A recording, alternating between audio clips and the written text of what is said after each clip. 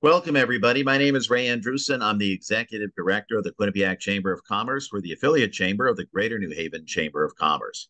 We want to welcome you today to our webinar presentation for human resources.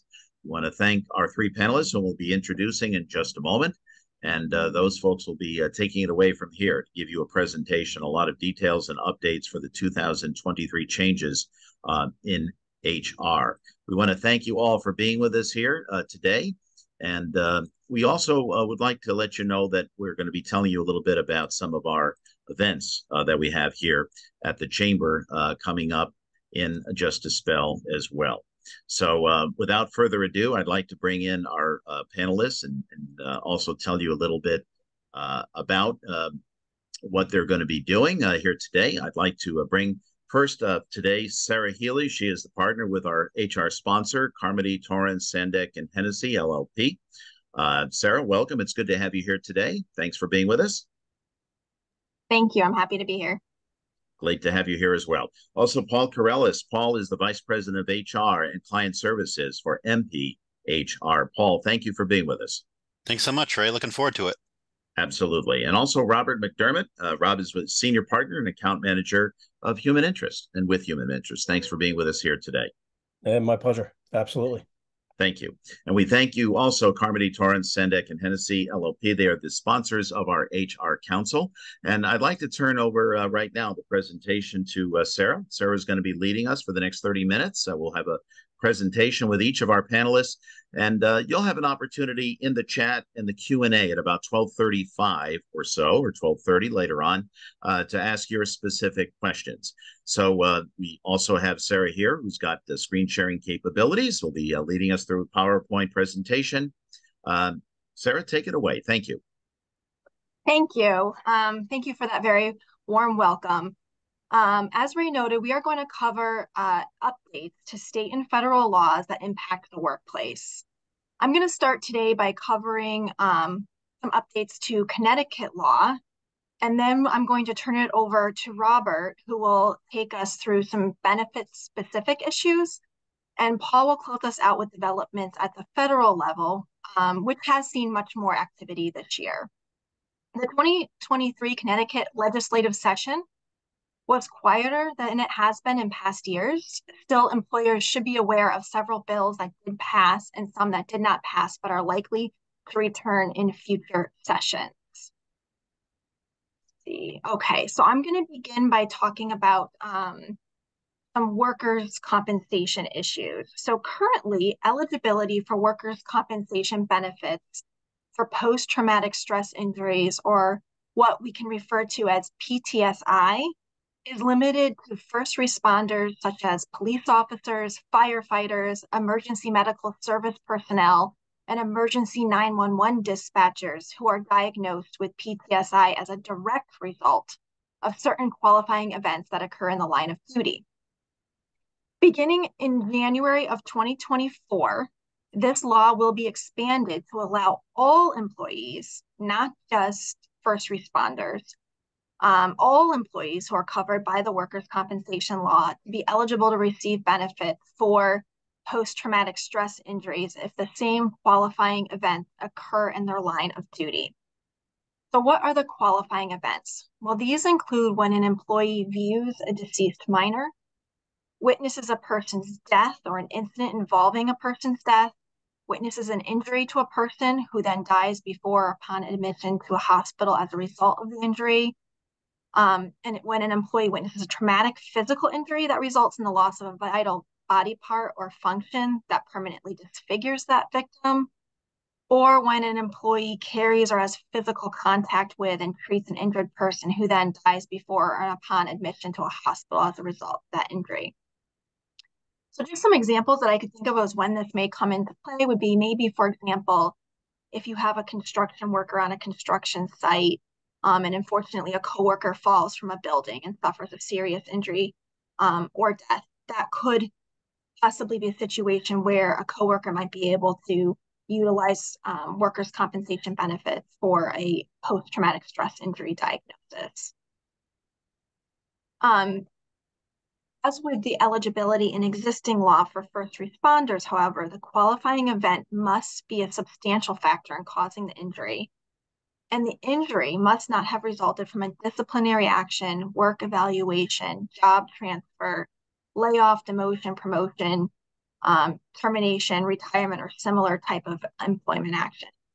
So in other words, for example, an employee who receives a written warning or is laid off for lack of work would not be able to bring a workers' comp claim for PTSI that was allegedly caused by that written warning or layoff. So there are some protections there that it doesn't expand into that type of situation. Our next issue that received some attention this past legislative session was whether striking workers should be afforded certain benefits.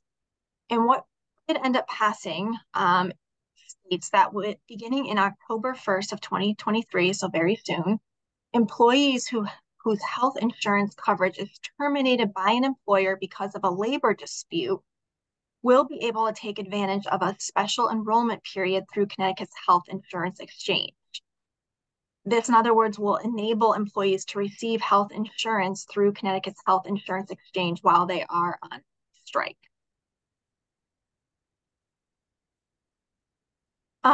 There were some expansions to Connecticut's paid sick leave. And before I address what those are, it probably helps review some of the basic tenets of the current law. Many of you may recall that this law has been in existence since 2012. It generally applies to employers with 50 or more Connecticut employees and excludes most manufacturers. It limits covered employees to service workers, which is subject to very specific definitions in the law that we won't get into today. Covered employees earn 1 hour of paid sick leave for every 40 hours worked, up to a maximum of 40 hours per year. And currently, the paid sick leave may be used for the employee's illness or preventative medical care, or to care for their spouse or child for the same reason. And it may also be used by an employee for certain reasons when that employee is a victim of family violence or sexual assault. Now, beginning in October 1st of this year, covered employees may use the sick leave if they are a parent or guardian of a child who is a victim of family violence or sexual assault and needs time off for medical care or counseling, obtaining services from a victim services organization, relocating due to the family violence or sexual assault, or participating in any civil or criminal proceedings related to family violence or sexual assault. So it essentially extends the same type of leave that the employee would have for their own being a victim of family violence or sexual assault themselves if they are a parent or guardian of a child who has had a similar circumstance. Additionally, paid sick leave will now allow covered employees to use sick leave for mental health wellness day, which includes a day during which the employee attends to their emotional and psychological well-being. One question comes to mind that isn't quite clear thus far is, what does it mean to attend to emotional or psychological well-being? Could that include any activity the employee deems helpful to their emotional well-being, or is it something more limited? So we continue to look to see if the Department of Labor issues any guidance on this, and we'll continue to keep our eyes on that, as should you, to see if there is any restriction on when that might be used. But for now, you should know that if you are covered by this law, employees who are eligible to use it may use it to attend to their emotional or psychological well-being, as well as preventative medical care and the other reasons we discussed. Our next slide has to do with non-competes. Non-competes have received a lot of attention in our state and across the nation. We have in existence since 2016 a law that restricts the use of non-compete agreements for physicians. Existing law provides, among other things, that a non-compete covenant for a physician cannot exceed 1 year and cannot cover a geographic area that is more than 15 miles from the primary site where that physician works. There were some amendments to this law this session, and as of July 1st, 2023, so already in existence, the definition of primary site has been narrowed. It means any single office, facility, or location where the physician practices, and that the parties agree as that primary site and is defined in the agreement. The new law also provides that for group practices with 35 or more employees, non-compete agreements that have been entered into, amended, extended, or renewed on or after October 1st of this year will not be enforceable if the physician doesn't agree to a proposed material change to the compensation terms of the agreement, and the contract expires or the employment or contractual relationship is terminated by the employer, unless that relationship is terminated by the employer for cause. Finally, this is important, beginning on October 1st, 2023, the restrictions on non-compete agreements that are applicable to physicians now will also extend to advanced practice registered nurses and physician assistants. I want to just touch on some proposed bills that did not pass this past legislative session, but we wouldn't be surprised if they actually return again. As I noted earlier, there's been a lot of talk about restricting the use of non-compete agreements, and this keeps coming up again and again, and it did as well this past session. So I would predict that non-compete agreements will remain the target of significant proposed legislation. There were also proposed expansions of paid sick leave that would have expanded it to cover all private employers and broadened the circumstances in which employees could use that sick leave and increase the rate of accrual and amount of sick leave that employees could accrue and use throughout the year. There was a bill that would have eliminated the sub-minimum wage, so that would just be one minimum wage. That did not pass, but could come up again. There were some proposals concerning paid family and medical leave that would have prohibited disability benefits from being reduced based on paid FMLI benefits that the employee receives through the authority. And finally, there were also some proposals that striking workers could receive unemployment benefits, and that did not pass this year, but could return in the future.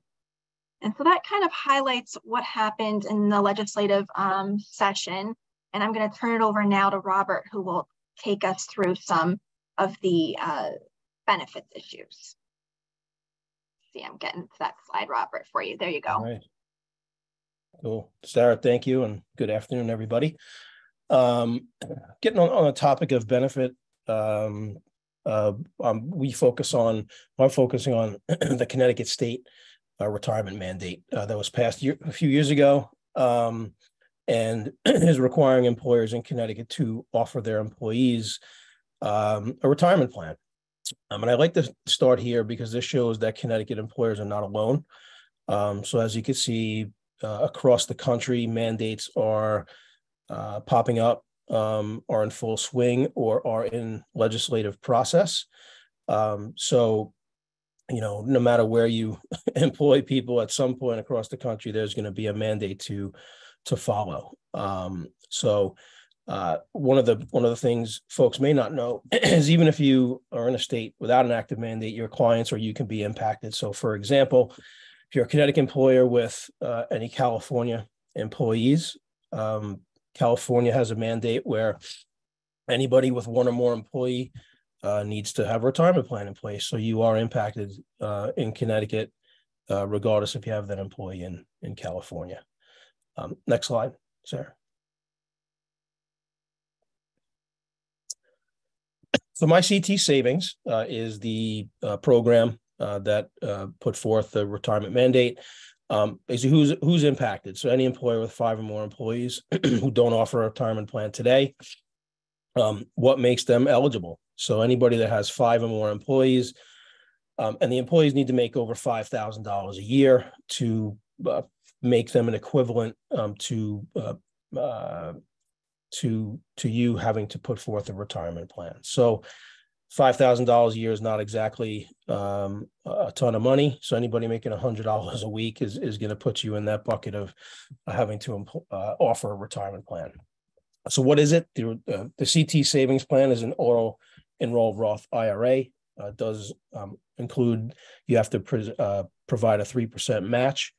And when? So the deadline for this is coming up next week, actually. So all businesses need to do something before next Thursday to register with the state or put forth a qualified plan and attest that they have a plan in place for their employees. As you can see, there were deadlines for larger employers, but the focus now is on the 5 or more employee businesses. Next slide, Sarah. So what's the responsibility for you as the business owner? As you can see, it's a very heavily manual administrative process. So you're responsible for all changes, providing the state with new hires, with bank account information, sending contributions, adding or removing employees to a census. So someone leaves, where does that money go? If they want to opt out, it's a manual process. So, unfortunately, the state's plan is heavily burdensome on the employer, whereas there are other plans out there that provide some administrative help as far as automating deductions and banking and getting things filed like 5500s on an automated basis. Next slide. What are the penalties? So right now, technically, there aren't any. But as you can see, there is a bill on the table right now that passed the House and it's in the Senate, where fines could range between $500 and $1,500, depending on the size of the company. That could change. Do I think that that's pretty close to what they're going to be? I do. And they can very easily find out if you do or do not have a plan in place by just pulling payroll data, right? So they could check W-2s, and Department of Labor can take a look and see if there's the box filled out for a qualified retirement plan. So kind of stay tuned on this, but there are penalties on the table that will be brought to light, I'm sure, shortly after the deadline next week. Next slide. So this is probably a little bit outdated considering we're pretty tight to the deadline, but use this time to do your research, right? So take a look at what the state offers, take a look at alternatives out there. There are other low-cost options that can be maybe more beneficial. The deadlines can change at any time. So the deadline that is coming up next week was actually March 31st, and they pushed it back to give folks more of an opportunity to go out there and do their research, and look at it as an additional benefit, right? So you look at it as offering your employees an opportunity to save. You can recruit, more quality talent when you offer a 401k or some kind of retirement. As well as it helps us retaining those employees and staying with your company versus, moving somewhere else where they have these types of benefits. So, Sarah, thank you, and pass it over to Paul. Great, thank you so much. Good afternoon, everybody. Looking forward to doing some quick hits on what the federal government has been up to. And before I dig into the Supreme Court and other federal agencies, one item I forgot to put on the slides, but did want to quickly mention is that there is now a new I-9 form. USCIS just recently, this month or last, issued a new I-9 form to be used when you hire a new employee to prove their identity and their authorization to work in the United States. So there isn't different information required as part of the new I-9 process, but there are some changes to the form. Most notably, they took section 1 and 2, which used to be on separate pages, and condensed them all into one single-sided page. So it has a more condensed look to it. There is also now a separate page for rehires and re-verifications, as well as a separate page for certification of a translator if a translator is being used to assist the employee with filling out the form. So as of right now, you are still able to use the previous version of the form. That one has been expired for quite some time, but is still permissible. You just want to make sure you start using the new form no later than November 1st. So just be mindful of that. All right, so we can kick things off into the next slide. Supreme Court was busy as their session came to a close earlier this summer. Certainly a lot of attention, headline grabbing decisions that they made, but there were also many that didn't quite capture the same level of media attention, and many that did affect employment law, some directly, some indirectly. So let's talk about a few of those. First of which has to do with religious accommodation. So this was a pretty big one in terms of HR and employment. So that case is Groff versus DeJoy. So this had to do with a United States Postal Service worker, a delivery person. So this person was a practicing Christian, had requested to not work on Sundays, which when we think back historically, that wasn't such a big deal. There isn't typically mail delivery on Sundays through the USPS, but as e-commerce became more popular and as there was more of a demand for delivery 7 days a week, the Postal Service did eventually contract with Amazon and some others to provide package deliveries on Sundays. So they then had a need for having letter carriers and delivery people available to work on Sundays. Mr. Groff requested that time off as a religious accommodation. At first, they were able to honor that, but as things got busier and staffing got tighter, they no longer could accommodate that accommodation. So things soured, and eventually things went through the courts and up to the Supreme Court. And how the Supreme Court decided on this was that in favor of the employee, and pretty much set a standard of a really high bar that for a business to deny a religious accommodation for a sincerely held religious belief, the business really has the onus to prove a true undue hardship on the business if they were to grant the religious accommodation. So they'd have to show that this was going to have a large impact on the business if they were to honor it. So if you do deal with religious accommodation requests in the workplace, just know that the bar is pretty high for you to be able to deny those. The next case has to do with unionization and unionization efforts. So this is Glacier Northwest versus the Teamsters Union. What happened here was Glacier Northwest was a company, like a construction type company, dealing with concrete and cement and things like that. And their claim was that the employees knew that they were going to be going on strike that day, but still reported to work, turned on the machines, got the cement mixing, what have you, and then walked off the job with all of that stuff still in motion, which resulted in damages to their supplies, damages to their equipment, and some rather large costs. So the question in front of the Supreme Court, there were a few, but the one that we'll talk about today was whether or not the company would have a tort claim to claim damages that resulted from this effort when they felt negligence and kind of violations, or whether that was kind of protected unionization activity. In this case, the court said that the company could have a valid tort claim, and that that going on strike doesn't necessarily protect a union or employees from doing damage to a business.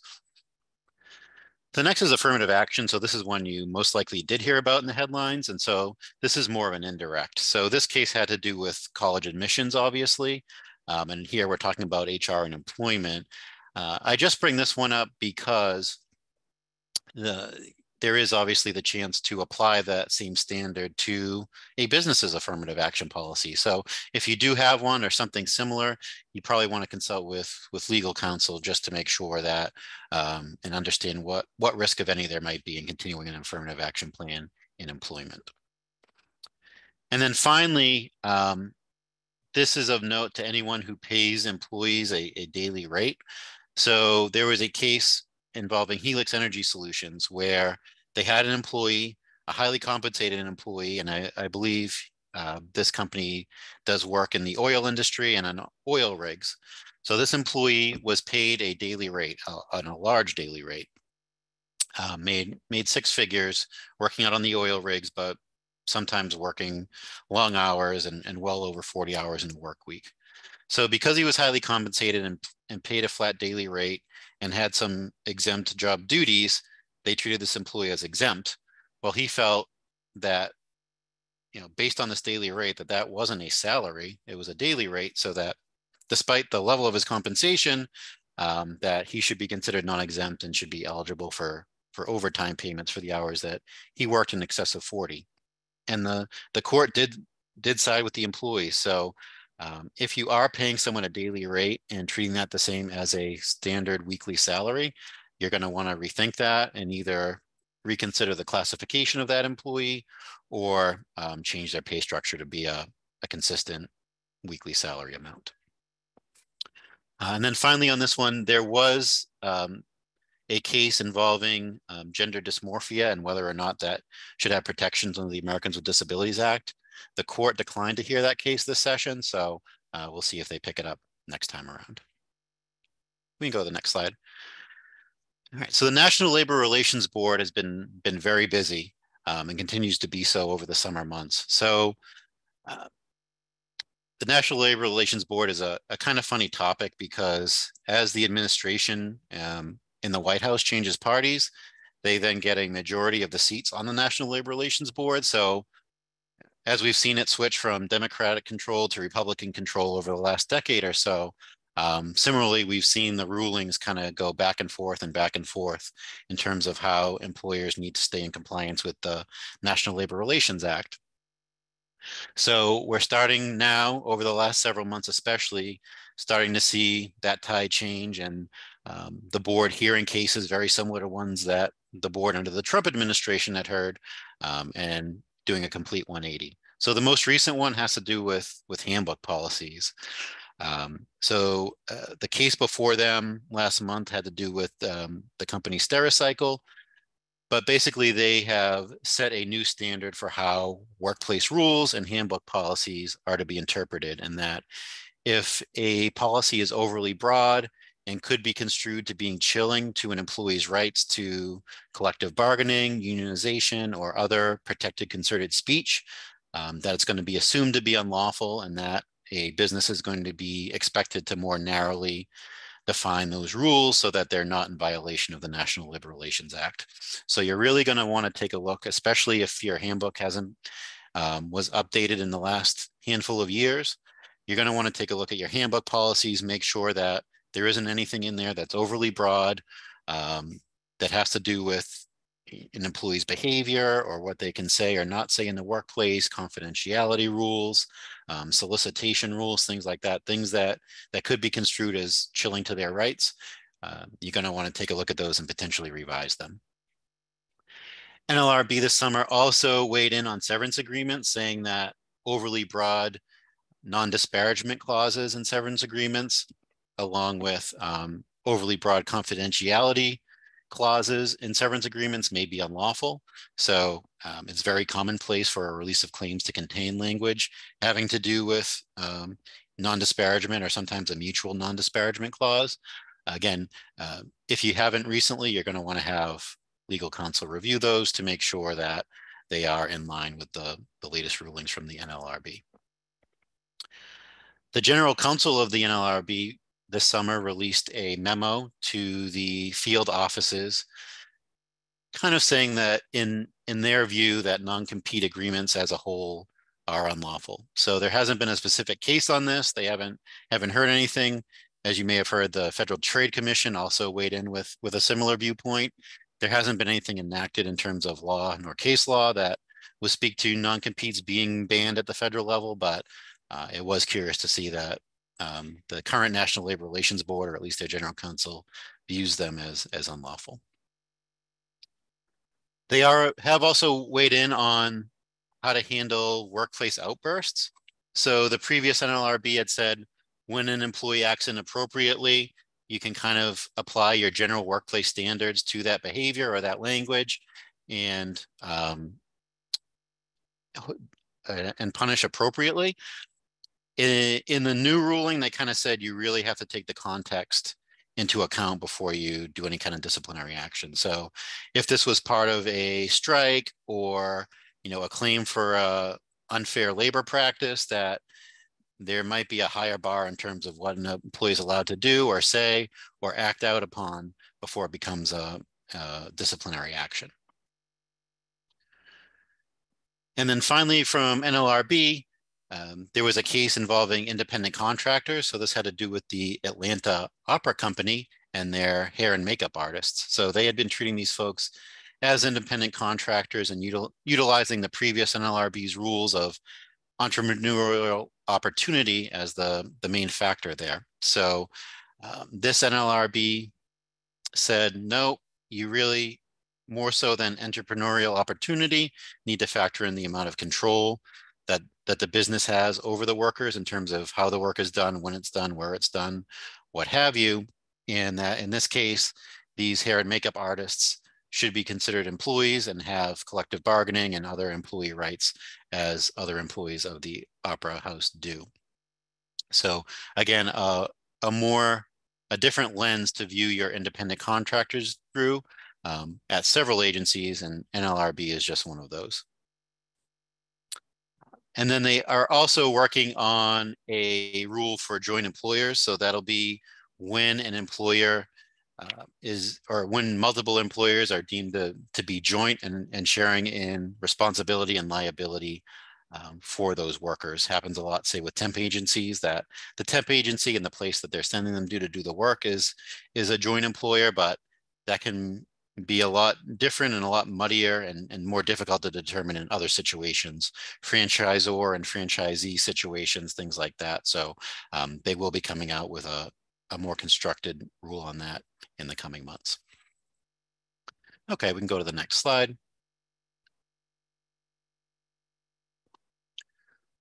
So the Department of Labor is an agency that we're really waiting on a lot of big news from. In terms of what the delay is, their secretary, well, their previous secretary, Marty Walsh, left a handful of months ago. The second in command was formally nominated to be the new Secretary of Labor. That nomination is hung up a little bit in the legislature, so they have not yet been formally confirmed. So that might be part of the delay, but she is the acting secretary at the moment. But there are a number of things that they promised us earlier in the spring, and a lot of that did get pushed and was now promised to us in August. But we're here August 23rd, nearing the end of the month, and these items still have not yet been published in the Federal Register. So the most notable is a proposed rule altering the Fair Labor Standards Act and its treatment of overtime. So this is something that they've been promoting for, I think, more than a year now, and again has been delayed and delayed. Most recently, they did say the proposed rule would be published this month. What that will include, we don't know for sure. It'll almost certainly be an increase in the minimum salary amount for an employee to be exempt from overtime. It could also have an element of automatic indexing, where that salary threshold is automatically indexed every year or every handful of years based on the consumer price index or some other measure. There also might be changes to the duties test. They may adopt something similar to California, where they say at least 50% of an employee's time needs to be doing and performing exempt job duties. We don't know. There could also be changes to the specific exemptions and what those might include. You know, the computer workers exemption is one that comes to mind as one that could probably use some updating just because of changes in technology, but we'll see, and hopefully soon on that. They're also going to be issuing a new proposed rule on fiduciary responsibilities when it comes to retirement and other similar plans. They're also promising a proposed rule on their interpretation of who qualifies as an independent contractor from the federal level and who needs to be treated as a W-2 employee. OSHA, which is an agency within the Department of Labor, has some stuff that they're working on right now. One of which is workplace violence in healthcare, so creating some standards there. It's something that they've seen a large spike in terms of workplace violence incidents, specifically in the healthcare industry, so they're looking to address that. They're also hard at work on creating some standards for heat illness, especially for outdoor workers. That's become a big problem this summer, especially, and continues to be one. So they are working on issuing some standards there.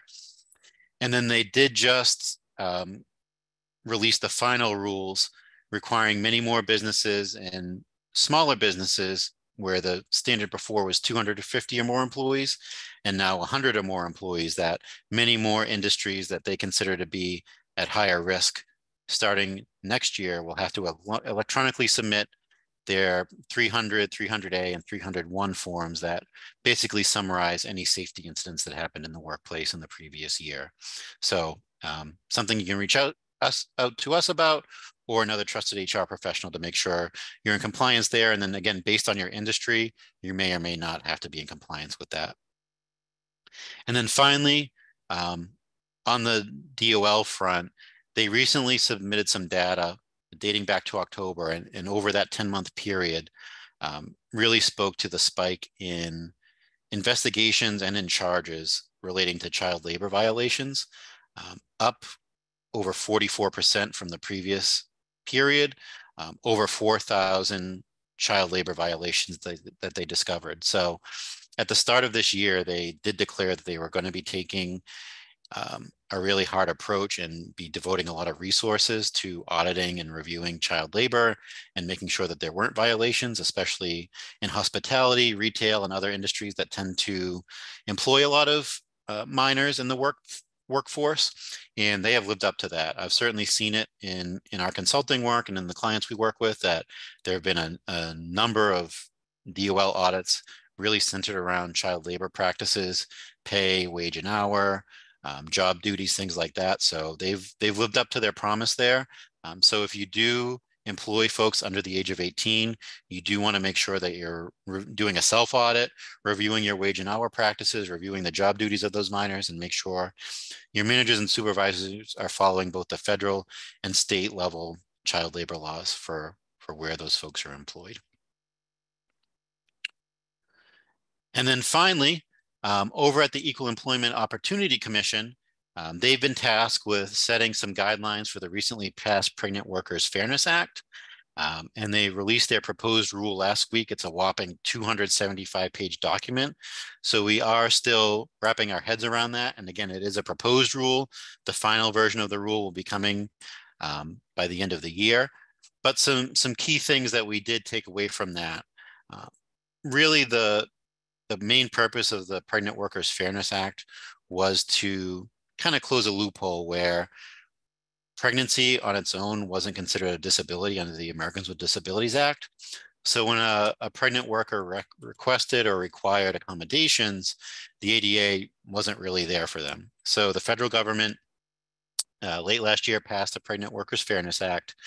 And now the EOC is really kind of shaping up those guidelines. And one of the most notable ones, and one that's really a departure from the ADA, is that it sets the stage where a business may be expected to accommodate a pregnant worker, even if those accommodations don't allow the employee to be able to perform the essential functions of the job.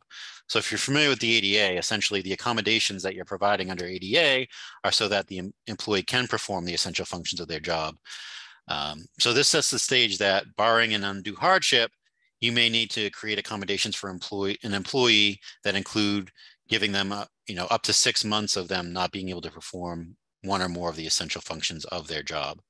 So again, something to keep a close eye on as the comment period that we're in now takes place and when the final rule is published. There is also some detail in that document about documentation requirements. Several accommodation requests that you really shouldn't be requesting medical certification for, things like more frequent restroom breaks, having water with them if that's not something that you typically allow, things like that.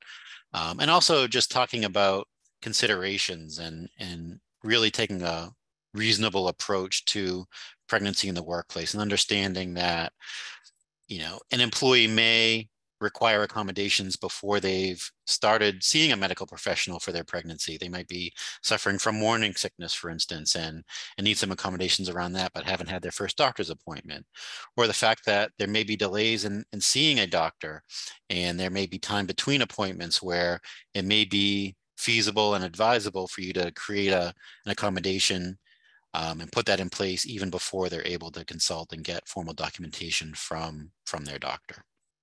So more on that to come for sure in the coming months, but just wanted to put that in front of everyone so they can start to prepare accordingly. And then finally, for those of you who are subject to EEO-1 filings and the EEO-1 report, those are generally businesses with 100 or more employees, or employers who are considered federal contractors.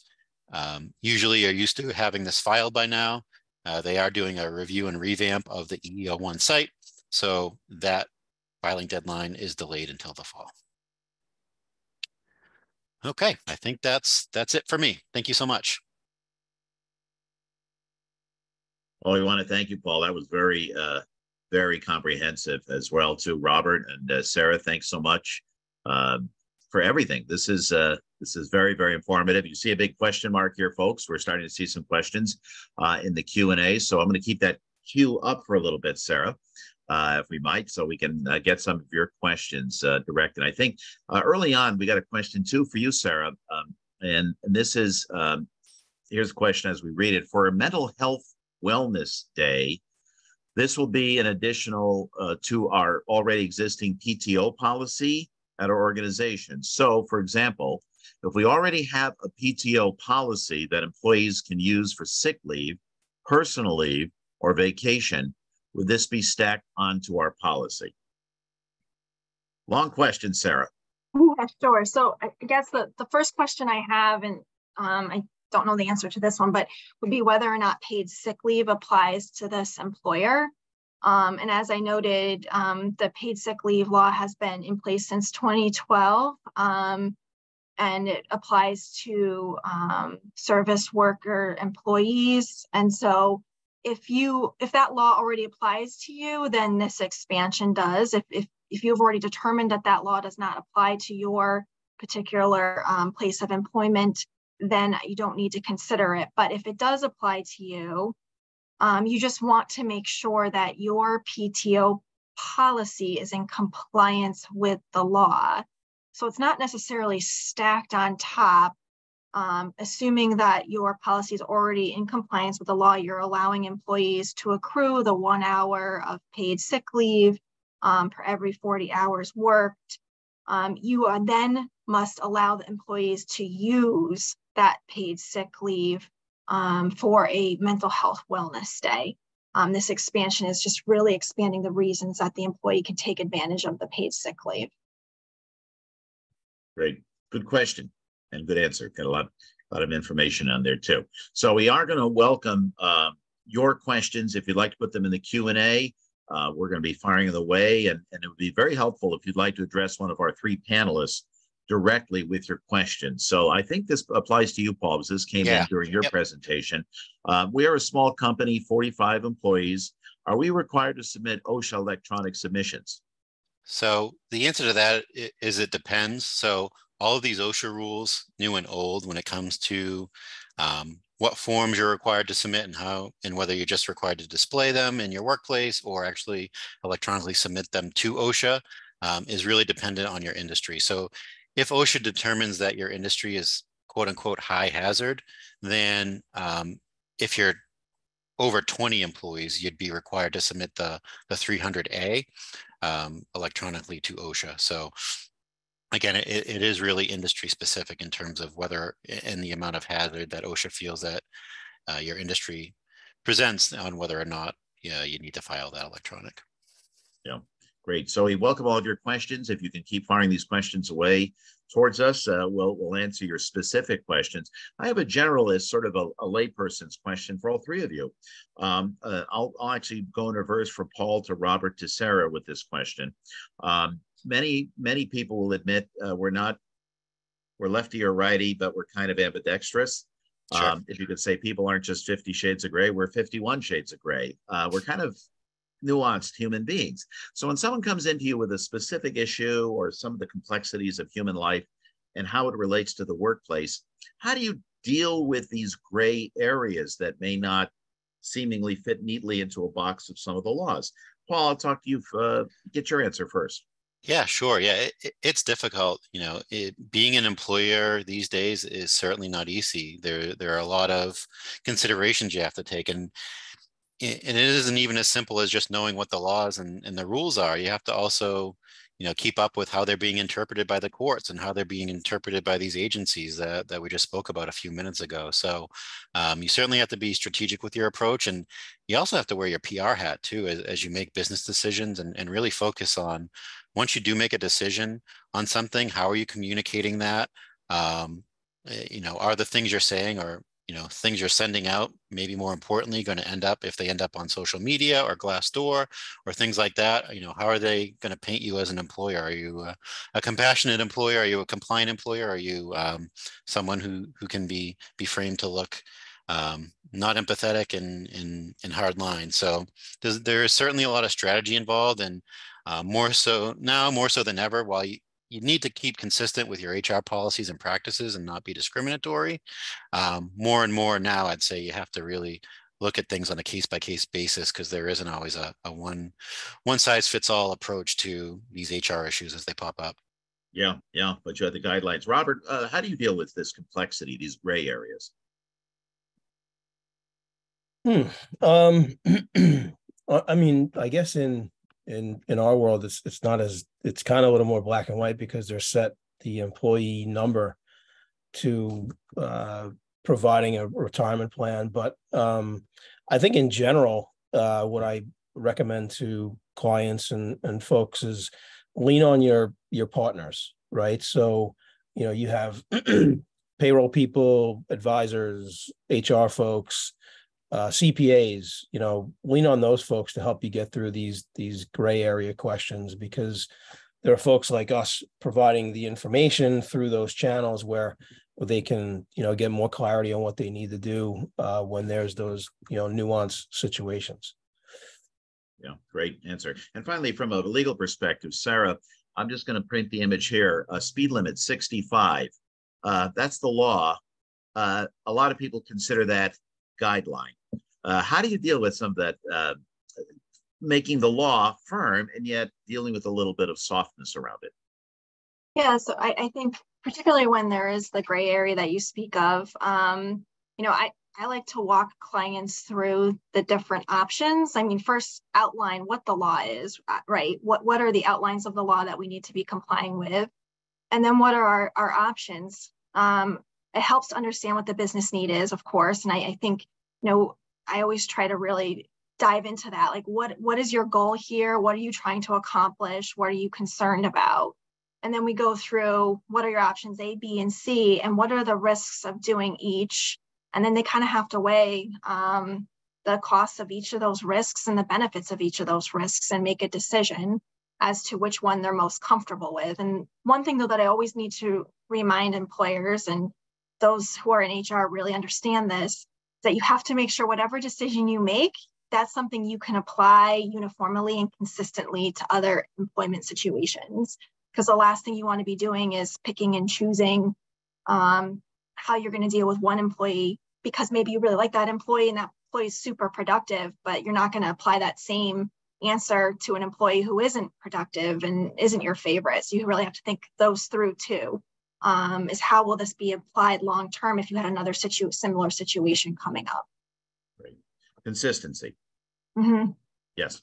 So we're getting a lot of questions right now. So let's go through these. First, I think Sarah, Paul, I don't know about Robert, about this question. At what point will the National Labor Relations Board manual be available for new guidance? Easy answer. Yes. So Stephanie, you can speak about this as well. I mean, in terms of the National Labor Relations Board, they'll issue rulings and have them on their website in terms of their standards, but it's generally derived from them hearing a specific case and taking on that case and then using that as the guide to issue further guidance. So, with this handbooks one, for instance, and the workplace rules on their site, they kind of said, here's what the old standard is, here's what the new standard is. And so again, if you're just generally broad with what we consider to be something that could potentially be chilling, then your workplace rule is unlawful, and you're going to be expected to make it more narrowly defined. I think, the best thing you can do, I'm always advising clients, let's not have you be the precedent setter here on this. Definitely play it conservatively, definitely work with HR advisement and legal counsel and their interpretation. They're keeping on top of, cases as they work their way through the board or through the courts, and then can help you based on those rulings and those decisions, help you shape your policies to be in line with that. So I don't know who wants to field this next question. Thank you, Paul. This is a step up. How do you deal with religious accommodation requests when several staff members want to take Sundays off or a particular day off, saying it's for religious purposes? So instead of one, I guess numerous would like to take that day off. Jump in. Sure. Yeah, I mean, it's really tricky, and I don't know, I think where this is, especially where this is such a new Supreme Court ruling, really determining where is the line on undue hardship on a business, where can the line be drawn where they say that granting these requests is going to be an undue hardship versus the courts or whomever else is overseeing the case just kind of telling the business tough luck. These are sincerely held religious beliefs, and that's a right that these employees have to practice their religion, and it's not their responsibility for the others in their workplace. I don't know if anyone else on the panel wants to weigh in on anything they've seen in regards to this, but it's a really tough question, quite honestly. Yeah, I would just agree with you. I mean, I think you'd probably want to talk with your legal counsel and go through kind of what the effect it has on you. What are your alternatives to not providing those days off? I think, like Paul said, it is very tricky. It's a high standard. And you really have to kind of go through very specifically the case by case basis of the facts in your particular situation to kind of analyze that. It's not an easy one size fits all answer. Yeah. Good. Great answers. Now, next question here that we're receiving, we're a community healthcare center with 275 employees. We accrue per pay. I think that's a misspelling, but I believe that they may be right. And our PTO policy starts at 22 days per year with up to 15 days carryover. Would we be exempt from providing the additional time under sick leave? I think on this one, I'd have to know more to really kind of figure out whether the paid sick leave applies in their particular situation and what's going on there. It's possible that it applies. I can't really tell from that. And I just want to be clear that, again, that the expansion I was talking about is not an additional amount of sick paid leave to the paid sick leave law. It was an additional reason to be able to take the paid sick leave. But if that person wants to follow up with me outside of this venue and we could go through the particular situation, I'd be happy to do that, but I just don't have enough information to answer that question. Sure. And we encourage you to email us here at the chamber as well. We'll put our contact information. Of course, we can relay this question over to Sarah after the presentation here today. What is a qualified alternative retirement plan? Does match need to be for all employees? Robert. Sure. So if I'm reading that correctly, an alternative would be something like a 401k versus the CT Roth IRA program. So with the CT savings plan, you are required to match the 3%, like I mentioned. If you looked at alternatives like a 401k plan, there are more flexibilities where you can, within your plan document, you don't have to match. If you do match, there's a waiting period or a vesting schedule. But what you can't do is say, I'm going to match a certain percentage for, let's say, managerial folks and a lower percentage for, let's say, part-time or other classifications of employees. So the match would need to be consistent across the board. Perfect. Good news. So a lot of other questions for those who employ part-time employees. Are part-time employees who are paid hourly entitled to the Connecticut Family Leave Benefits, CT Family Leave Benefits? And who would like to jump in with that? Okay, so trying to look up, we want to make sure I get this right. I mean, could be, yes, an employee becomes eligible for the paid leave benefits if they've earned wages of at least $2,325 in the highest earning quarter of the first 4 of the 5 most recent completed quarters. And they're currently employed with a covered Connecticut employer. So that definitely could be possible in this situation. Yep. That's great. So we welcome a few more questions. Just got time for another question or two from any of you who are participating here today. Just fire it away, and we'll be able to answer this for you. So just very briefly, I just like to go around the room a little bit very quickly with the three of you. We have a lot of HR specialists. We have a lot of employers who are on today who are registered for this webinar. Robert, I'll start with you, go to Paul and then Sarah. How would you like people to stay on top of things in this very complex world, to not be blindsided? And Paul, you mentioned some of the federal activity that's been going on. But Robert, how can people stay on top of all this information? How can they continue to be diligent? I think kind of reiterate what I mentioned before is lean on your trusted partners, right? Lean on your CPA, lean on your payroll professionals, lean on your advisors. Those folks are out there, participating in education seminars and things of that nature. And as a business owner, you wear a lot of different hats, and you can't keep up with all this stuff yourself. I mean, so you do need those professionals that are helping you run the administrative part of your business, to provide you with information like this to make sure you're compliant with certain things and up to date on HR changes, things of that nature. Right. And Paul, you presented a boatload of information on the federal level and even on state laws. You have to have something in your inbox, in your email, and you have to go to websites frequently. It's having a good network, and looking out there and seeing who takes all this complicated stuff and digests it and presents it to you in a way that you can understand. And that's different for everybody. Everyone likes it a little bit differently. Some people want to see the law as it's written. Some people, eyes glaze over when they see all the legal jargon and want something in more layman's terms. So really get out there, figure out who your network is and who you trust. Certainly at MP, we do at least a couple webinars a month. So, we're sending out that information and doing our best to proactively reach out on thought leadership and compliance items. But yeah, it's a matter of finding the resources that help you understand the information and getting on their mailing lists and getting on their webinars and so on and so forth is really the best approach, I'd say. Get it too. And also someone is definitely fluent in legalese, Sarah. It is learned counsel. It is having some type of investment with your company to have really good legal advice, because this is what you track. Absolutely. Yeah. I mean, I rely on my partners too to keep us all up to date, because sometimes it's fast and furious, the changes that are coming down. So it's not always easy, because it can be a lot, and I know it can be overwhelming for employers. So I agree with having a good network that you can rely on to keep you updated is a good way to go. Great. Well, we want to thank you. I mean, this has been an excellent conversation with the three of you here today.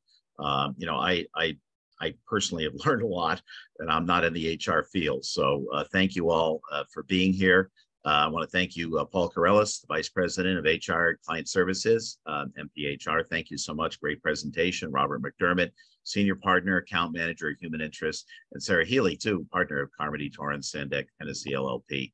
Thank you all for being with us here today. It was a really good conversation we've had on Connecticut federal workplace laws, developments, and implication. Thank you for being part of this today. I want to thank you all too. Just a couple of things to wrap up our conversation here today. We do have a couple of events with our chamber on September 14th at Hotel Marcel, New Haven, down in Long Wharf. We have our 2023 Annual Policy Summit, Building an Equitable Economy, with panelists that day. So come on down from 3 o'clock. Learn about our equitable economy and how we're building that here through the Greater New Haven Chamber of Commerce. Our Quinnipiac Chamber of Commerce will be hosting a big expo in the North Haven Green on Saturday, September 23rd from 11 to 4. We have over 50 booths. There will be antique cars, there'll be music, there'll be children's activities, there'll be food. You'll learn about North Haven and North Haven business on that day. Of course, looking forward to November 15th, the Big Connect Expo, our premier business expo, business to business right here. Presented by Comcast Business, and that, of course, be coming up. Downtown New Haven booths are available right now. We want to thank you all for attending. It's been a real wonderful conversation that we've had with all of you. Robert, Sarah, Paul, thank you so much. Thank you. Thank Thank you. And thank you all for attending. And for those of you who are looking for the PowerPoint and the slide deck presentation, we are saving this to our YouTube channel. You go to gnhcc.com to learn more, or go to our YouTube channel and subscribe with the Greater New Haven Chamber of Commerce. So thank you all for attending. I'm Ray Andrewson, Executive Director of the Quinnipiac Chamber of Commerce, affiliate with the Greater New Haven Chamber of Commerce. Thanks for attending today. Have a great day.